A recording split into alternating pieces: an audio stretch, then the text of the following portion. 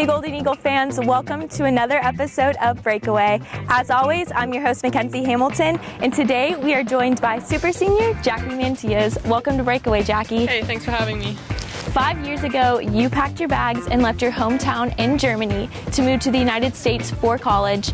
Did you initially experience any form of culture shock when you arrived to the States? Yeah, I definitely did.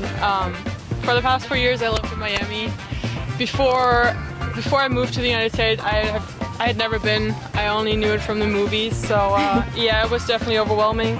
Especially like my old hometown has only 300,000 people, and Miami has over like 5 million people. So it took me over a year to actually somewhat feel at home, even though I had German teammates. But now I can actually call both countries my home, and well, which is like a blessing at the same time. What do you miss most about Germany? Oh, well, definitely my family, my friends, the food, being able to travel to all the different places in Europe. Yeah, that's pretty much it. As you mentioned, you played your first 4 years of college soccer in Miami at FIU. You're obviously now here in Hattiesburg, and you've also played in a couple college soccer leagues in the summer.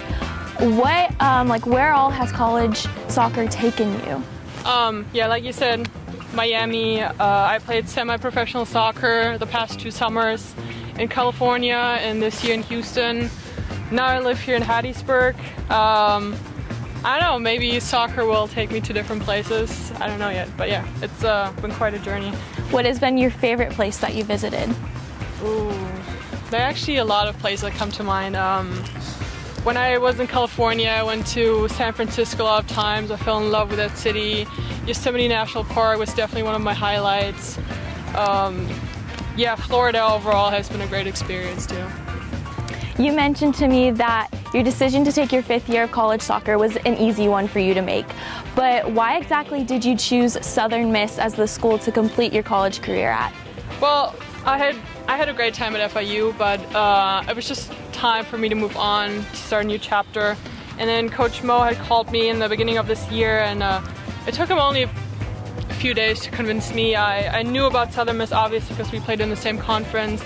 I know how much the team has improved over the past and how great the coaching staff is. Coach Mo reminds me a lot of my first coach at FIU.